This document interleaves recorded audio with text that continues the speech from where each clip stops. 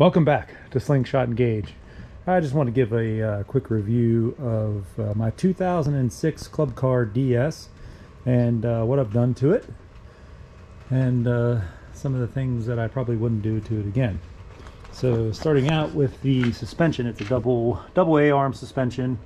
It looks like a GTW, but I got it like 10 years ago with the 14-inch Dominator wheels with 23-inch tires. And the worst part, the wheels are great. The worst part about the tires is, you know, when you get new tires, you have the dimples in here and they throw a ton of mud up into your fender flares. This is the third set of fender flares I've had for this thing. I would get the narrowest and most stout ones you can. The previous two pairs that I had, or two sets that I had, stuck out about this far, were of thinner plastic, and they got broken pretty fast. So if you're thinking about fender flares, narrow, thicker. If you're thinking about tires, and you don't want any mud thrown, don't get knobby tires like this, because it tosses mud everywhere. The suspension, yeah, it's a good ride, but it seems to wear the bushings pretty fast. As you can see right there, and that's actually new. Those bushings are actually new in there and new in there. My cow catcher with 14-inch light bar. I love the light bar. I actually use this more than the actual headlights or the 32-inch light bar. But this is supposed to mount to a piece of aluminum that looks like this. As you can see, it is come unwelded. So I think it was fine, but you know, just the bouncing eventually broke the welds. I haven't had a chance to weld it because I don't know how to weld aluminum. So hopefully somebody, one of my friends, can help me out with that. Got the Oooga horn underneath there, and I had to use a 100 watt 1 ohm resistor to get that to work. So if you put an Oooga horn on there, you're going to need that. Also the headlights, I had LEDs in here, they burned out, so I went back to regular bulbs. I might change those back to LEDs because these headlights are horrible. The 32-inch bar, everything's operated with switches, so super bright. If you're going down the road, it's pretty much unusable because it's blinding who's ever coming at you. Like I said, the 14-inch bar, that's normally the one I use, or sometimes the headlights. All operated on independent switches. I got the carbon fiber dash up here. Got Fosgate 6s or 6.5s up here with the Alpine UTE 7.3 Bluetooth.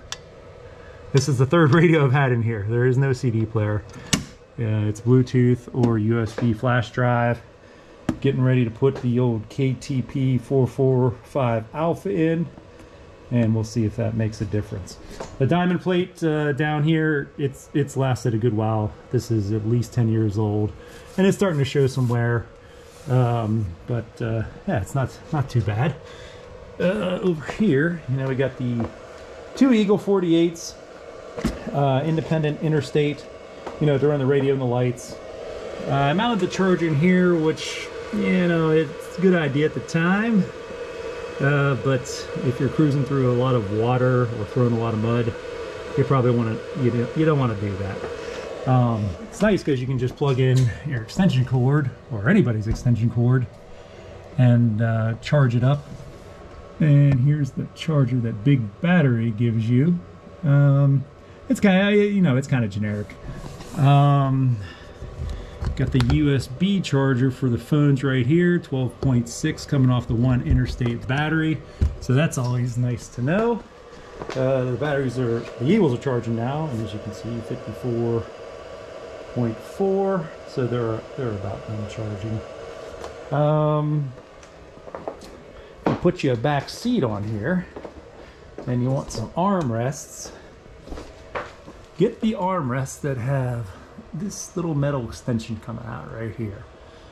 The other ones, they don't hold up. And these weren't too expensive. I want to say they were like maybe 40 bucks.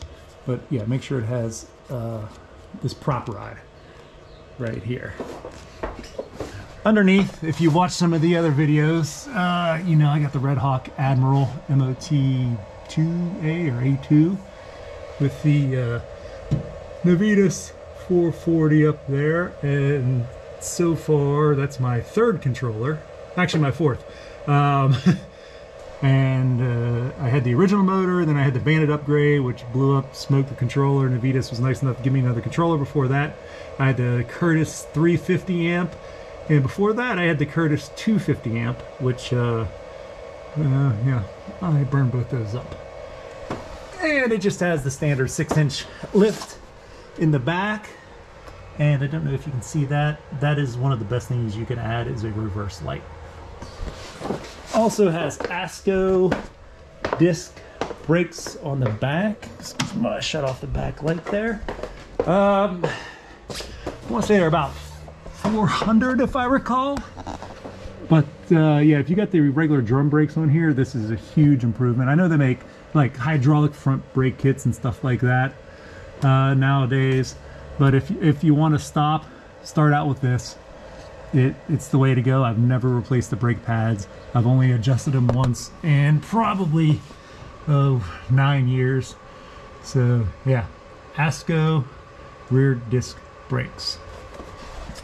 A lot of people ask me about my hitch design. My dad's hitch mounts off this, which you know, this isn't really reinforced too much, so I took some strapping and ran it from here down to here, which helped immensely. But for the hitch, me and my buddy came up with this. We put a thick piece of metal across here, tied it into this, and I used a U-clamp inside here to hold this in place. And it does well. It does better than the hitch that would be off the step in the back. But yeah, you know, that's just kind of country fabricated,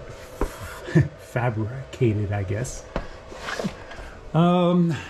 Rear seat, you know, I bought that brand new a while ago. I just recovered both of these here.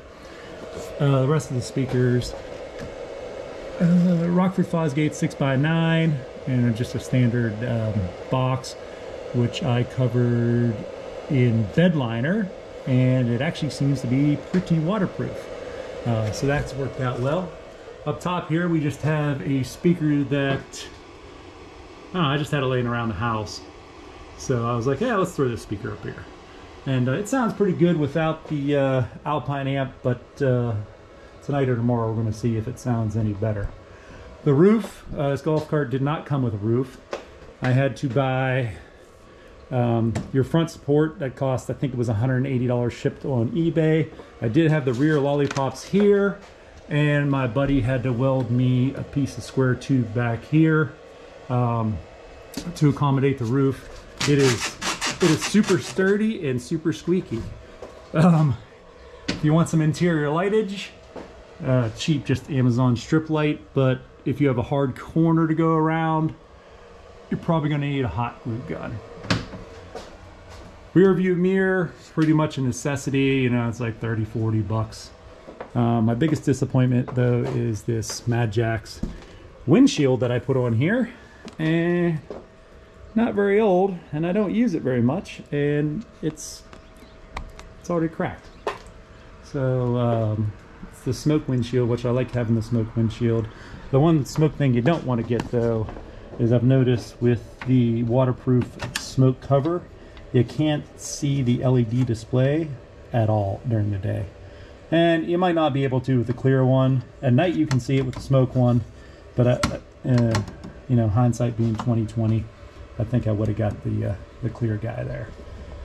And yeah, just got an Oooga horn button here. Got reverse light, my two front lights there, cell phone holder, Bluetooth mic up there, and I got the Dominator steering wheel to match the regular wheels.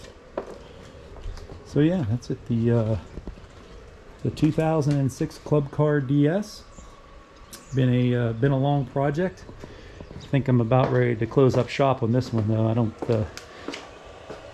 don't see any need to add anything else. I don't even know what else I'd add. But yeah, if any of you have any suggestions on what you'd change or what you might do, or have any questions, please let me know.